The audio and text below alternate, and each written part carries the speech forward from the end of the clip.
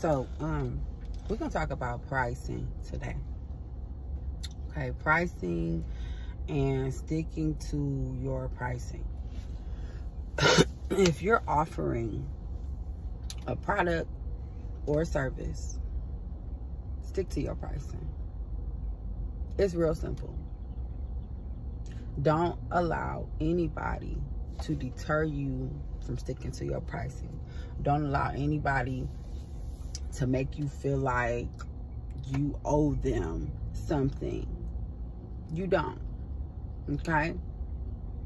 When they go to get they bags from Michael Kors and Louis Vuitton, Walmart, shit, whatever, they're not over there negotiating prices. They're not over there hemming and hawing and, oh, well, this, no. Only way that they doing that is if a store is displaying that we price match and, you know, all that shit. Okay? That's it. Other than that, like, people be trying to play us when it come down to hairstylists, estheticians, makeup artists, photographers, anybody that's in the service industry dealing with beauty. Constantly, you're gonna run into people trying to play you, people trying to get a plug, baby. Fuck them people. Let them know the price is the price. It is what it is. If you don't want to pay it, that's fine. You're welcome to go to someone else. You're welcome to seek other services. You are welcome to Google whatever that you need to do to find who is in your price range, but it's not here. Okay? And be firm about that shit. Don't feel bad about it and all of that. You know, well, I just need to make some money.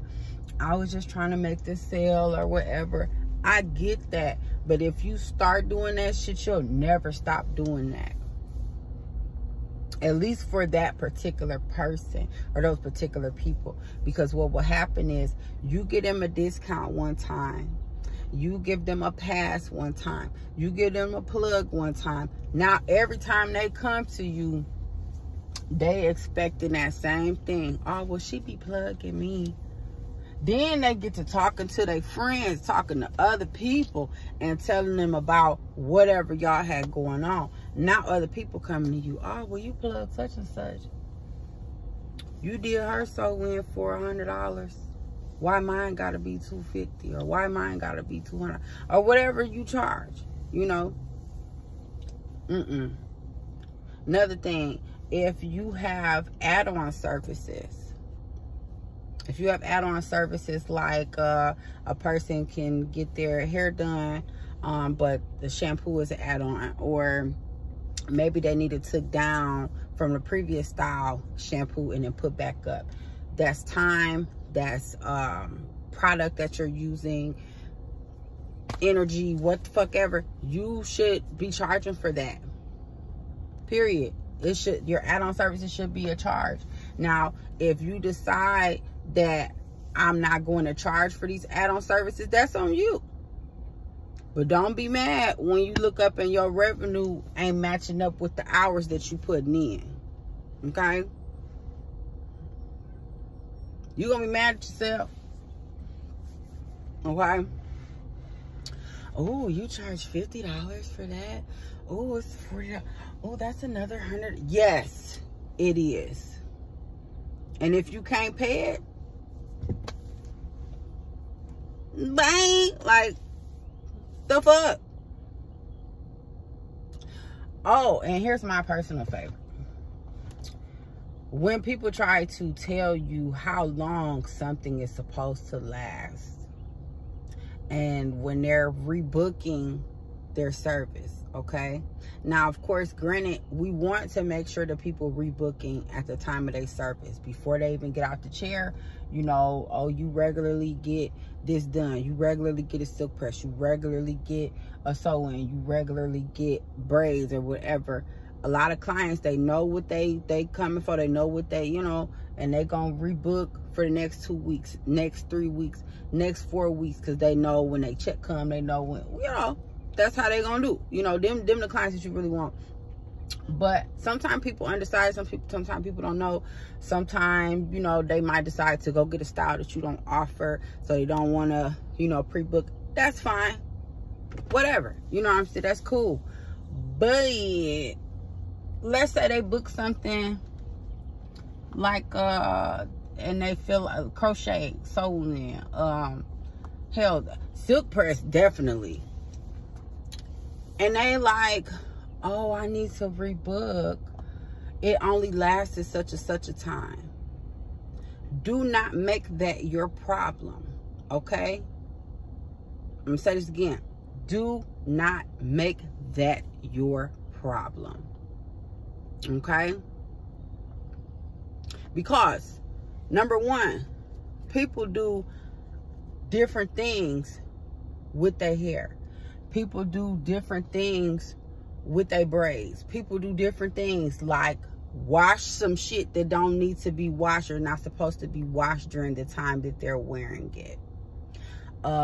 They got in a fight and they girlfriend, they whoever, girl at the club, whatever, done snatched this out or done, you know, shifted some things.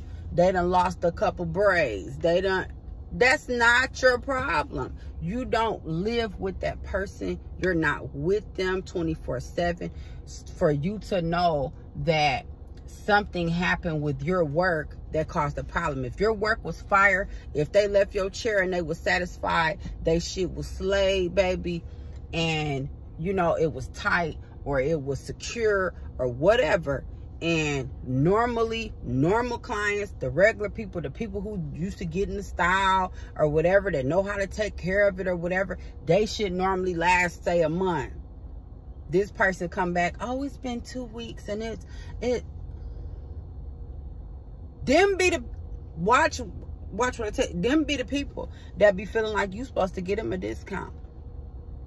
Them be the people that come back and be like, oh, well, I shouldn't only have to. Fuck that. Let they ass know too. Look, the price is the price. Things last different time periods on different people depending on what that different person was doing.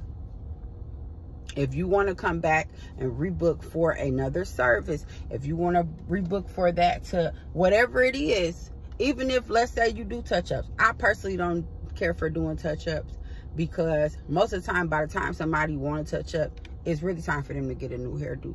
They just trying to be cheap, you know, instead of just getting it redone. You know what I'm saying? So I usually don't even allow for people to do that. And if I was to, like, oh, it don't look that bad, we just can spruce it up or whatever, they still gotta pay.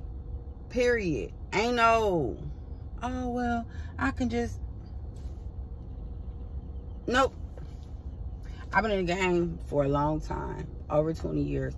And over the course of this time, I have learned so much about how people will try to play you and get over you. So for all stylists, especially the younger stylists, the newer stylists, the people who, you know, maybe you just made a career change and you getting into this industry, know that people gonna try to play you. And don't let them. Your price is your price. It is what it is. If they don't want to shop with you, if they don't want to sit in your chair, that is their problem. Okay? Y'all have a wonderful, blessed day. Make sure that you like and subscribe to my channel below. And if you are in the Dallas, DFW, Fort Worth area, you can book your appointments. If you're anywhere in the world, you can shop my products, my amazing moist oil and moist body butter. They are both organic products, all natural ingredients.